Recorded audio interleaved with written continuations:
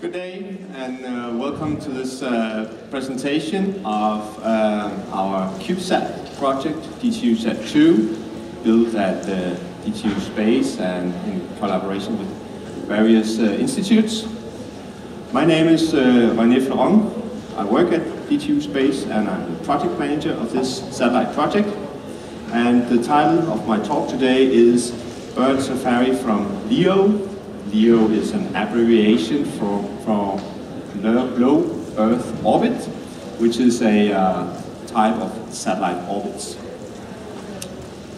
Today I will firstly and most importantly talk about the bird that we are going to look for, hence the name Safari.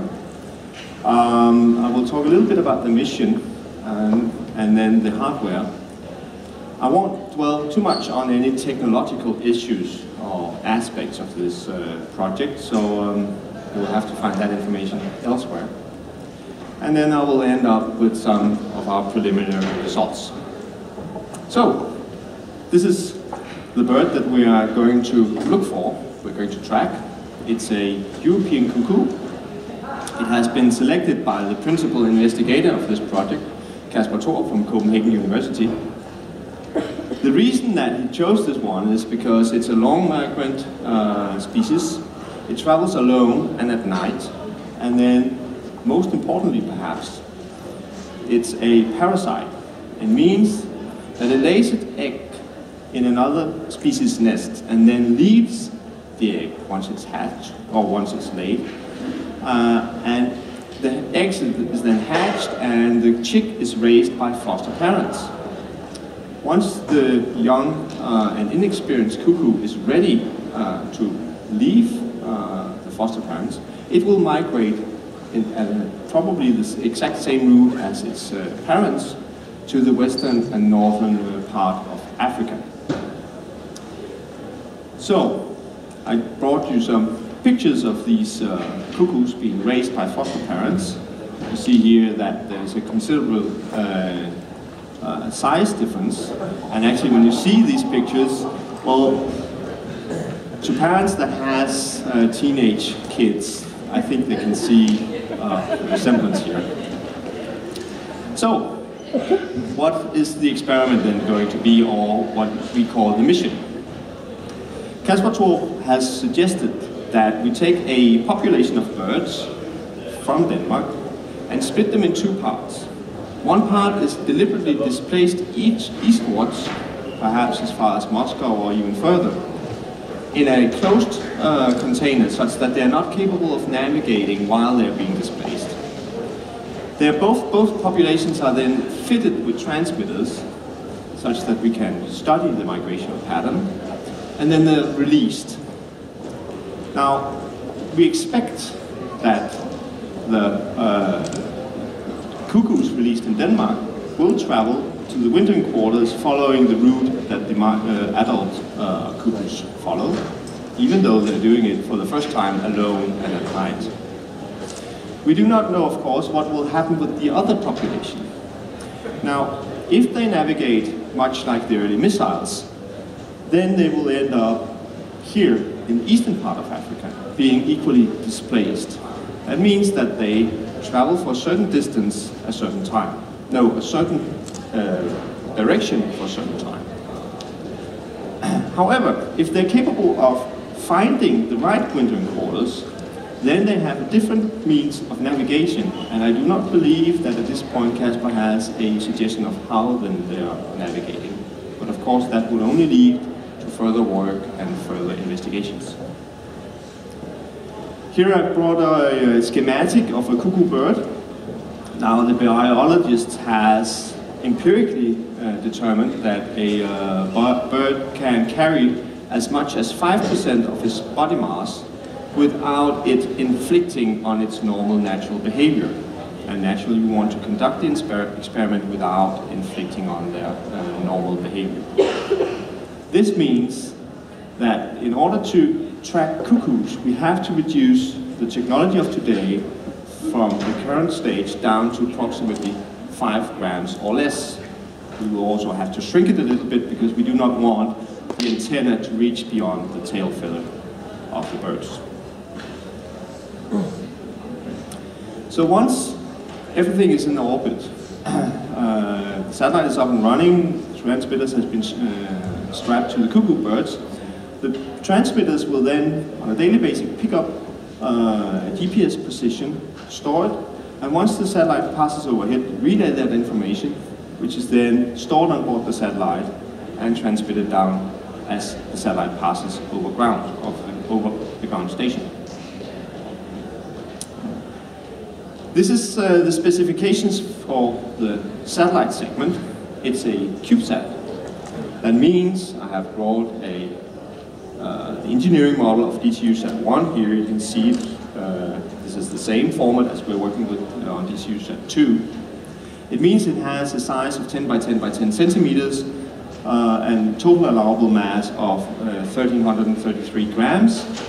And with 2 solar cells on each side, it has an average power of roughly 700 milliwatts. The payload, the radio receiver that is sitting on board the satellite, operates in the ISM band at 868 megahertz, and we communicate from ground to the satellite using the L band when we send to the satellite and the S band when it sends down to Earth. That means that we are sending at 1.2 gigahertz and we are receiving on the ground station at 2.4 gigahertz. All of these systems have been developed here at DTU. The bird transmitter, well, as I just mentioned, it had a total allowable mass of only 5 grams. It is actually also to be compared with, or it's comparable with the satellite system because it has a power system, it has a solar cell and a rechargeable battery. It has an onboard computer, even though it's very small. It has a radio receiver system for the GPS system, and it has a transmitting system operating on the ISM band. However, this satellite here, which may seem small, is actually enormous compared to the bird transmitter, because the bird transmitter has a total allowable size of 10 by 10 by 30 cubic millimeters, sorry. And the total available peak power that we can get from this system is only 200 milliwatts. And actually that will, one transmission will probably drain the battery such that it needs time to recharge, and that will actually send the transmitter into sort of an idle mode, where the solar cell is basically just charging the battery, waiting for it to come to a level where it's capable of transmitting again. Because of this, we have tried to make it a little smart. And actually, the transmitter is the smartest part of the whole system, because it has a GPS receiver. That means it knows where it is at any given time on the globe. It also has a small computer, and in that computer we will actually code in the orbital parameters of the satellite.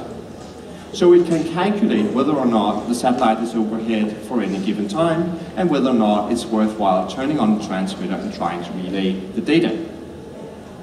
Also, the data is stored such that, as I said, it will wake up every day, try to get a GPS fix. It will then compare that GPS fix with the last it has recorded, and if they are significantly different, it will store the new fix.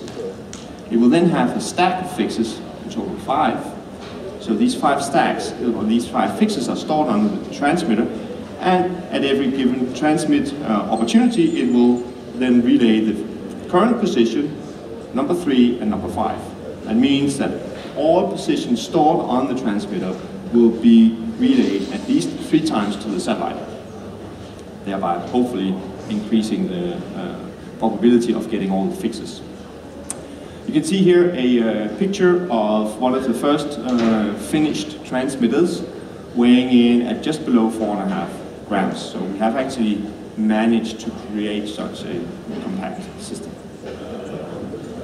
So, some of the results. This is a student project, and here I have tried to sum up how many students have been involved, and today, this is actually a little outdated already. We are touching on 90 students now, and we've awarded roughly 1,200 ECTS points for this project. It is cross-disciplinary, so that means that, of course, DTU Space is heavily involved in the project, but also DTU Compute electrical engineering, mechanical engineering, nanotech, and photonics has been involved. And then, last but certainly not least, we are working together with Copenhagen University, the Zoological Museum there, because Kasper Thorup, the biologist, is employed by the Copenhagen University. And he, as a biologist, does not know anything about satellites, and on the other hand, we do not know anything about bird behavior or biology, other from what we can read in the newspapers and such. And actually, I think that collaboration has sparked a whole bunch of new ideas, and as you can see, a quite remarkable project. So, where would this take us? This graph here shows number of species on the y-axis and average body mass here on the x-axis. So you can see there are only a few number of bird species weighing in at 10 kilograms and only a few weighing in at 3 grams. This is a logarithmic scale, by the way. Today, with the current technology, we are capable of tracking birds down to a body mass of roughly 440 grams. That means that this population of species here can be studied globally from space. With D2Z2, we will extend that limit down to roughly 110 or maybe even 100 grams. That means that we will actually put in a whole new bunch of species that can be studied. But it's also clear from this graph that there's still a lot of room for improvement. And naturally, Kasper has already asked us if we can do a transmitter weighing only 1 gram. We have declined so far. So, to sum up, D2Z2 is a built-up project. It means that it extends beyond the individual student and beyond any one semester. And it gives the students a hand-on experience working with hardware for real, trying to make it work. And actually, since we have a genuine scientific mission, we are trying to unify the 2 major goals of the university, namely research and education.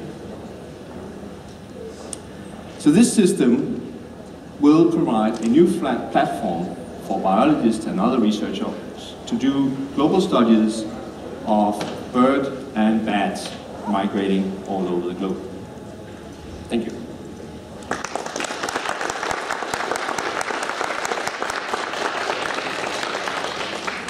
Are there any questions?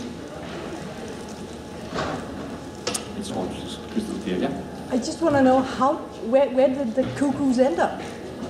Well, if they follow their normal migrational pattern, they will end up in the western part of Africa, North Africa.